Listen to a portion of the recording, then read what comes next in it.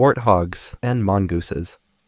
Heading back to the African savanna, scientists in Uganda have witnessed a strange friendship between warthogs and mongooses. In Uganda's Queen Elizabeth National Park, warthogs have been seen purposely lying down in the dirt if mongooses are encountered. The warthogs are given a grooming while the sharp-toothed mongooses pick off insects and especially ticks. Hence, the mongoose gets a meal and the warthog gets clean. In some instances, numerous mongooses will nibble at the warthog's tough skin, even crawling on top of the pig if need be. Crabs and sea anemones. "Can I bum a ride, man?" This is what some sea anemones say to certain crab species in the ocean. Sea anemones will hitchhike on the backs of hermit crabs, providing the anemones with a lift over the seabed. While getting a ride, the anemones use their tentacles to grab leftovers from the hermit crab's meals. But what does the crab get out of this relationship? The sea anemone protects the hermit crab from hungry octopuses. With the barbed tentacles of the sea anemone on the crab's back, the crab becomes a bit less tasty to predators. Furthermore, crabs help fend off creatures in the mood for a sea anemone snack. Interestingly, this relationship doesn't happen by accident.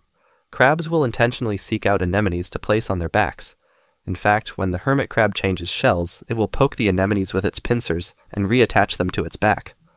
Boxer crabs also engage in symbiosis with sea anemones, but their relationship is an especially interesting one. The boxer crab holds the sea anemones in its claws like pom-pom boxing gloves. The boxer crabs can use the sea anemone's stinging tentacles to defend against predators, and the anemones can eat the extra food particles they mop up around the crab's home. It's a win-win for these organisms. Crocodile and Plover. Crocodiles in Africa have a unique relationship with plovers. After a meal, a crocodile will walk onto the riverbank, find a cozy spot, and sit with its mouth wide open. This action signals the little bird to enter the crocodile's mouth to pick off tiny bits of food that remain in the huge reptile's teeth. Plovers aid in cleaning the mouths of their huge crocodilian clients. The brave little bird's actions help to prevent infection from raw meat for the crocodile and to remove insects that crawl atop the crocodile's skin. Therefore, the tiny birds get a free meal, and the crocodile gets a free dental checkup and cleaning. Not a bad arrangement. If the bird encounters or senses danger from another animal while snacking within the crocodilian jaws, the plover shrieks a warning call and then flies away. The plover's scream signals the crocodile to dash into the water and disappear from any potential threat. Coyote and Badger. When coyotes and badgers work together, they combine their specific hunting skills to increase the likelihood of catching prey. The larger coyote chases prey on the prairie or grassland. The badger, however, hides in the burrows of prey, such as ground squirrels or prairie dogs, to grab them as they return home. So, the coyote gets the prey if it tries to escape above ground, and the badger snatches the prey if it tries to hide underground. Although only one of the predators leaves with a meal, much research on the relationship shows that the collaborative effort of these animals increases the chances of getting food for both hunters. Badgers and coyotes eat the same things and naturally compete with each other for food. However, the crafty prairie dogs are not always easy to catch because they don't stray far from their burrows, so the badger-coyote alliance aids in hunting them. A few coyotes may congregate in loose assemblages, but most lead solitary lives as they rarely hunt in packs. Interestingly, the badger is an even more solitary creature, making its partnership with the coyote even more bizarre. Research has suggested that coyotes that partner with badgers catch around 1/3 more prey than lone coyotes. Gobies and pistol shrimp. Pistol shrimp and gobies seem to be the best of buddies on the ocean floor. As roommates, these two very different creatures uphold a clean and clear symbiotic relationship.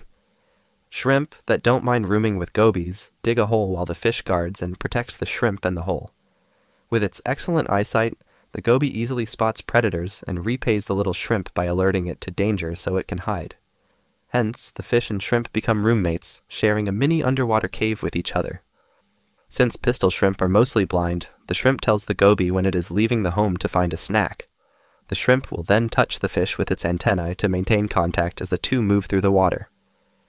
As the pistol shrimp lives on the seafloor with little cover, it is essential for the creature to maintain a symbiotic relationship with the goby.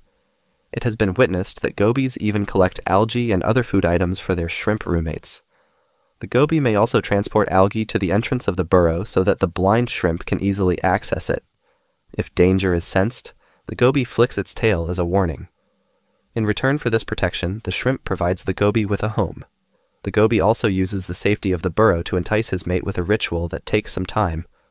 Amazingly, more than 100 species of goby have been identified in symbiotic relationships with shrimp. Remoras. Their front dorsal fins have evolved to act like a suction cup that sits on the top of their heads. This lets remoras attach to the undersides of passing manta rays or sharks. A remora will use its host as transportation and will eat scraps of food left over from the host's meals. However, this is not a one-way relationship, as the shark or manta ray gets a cleaning from the attached remora, which removes parasites and bacteria from the host's skin.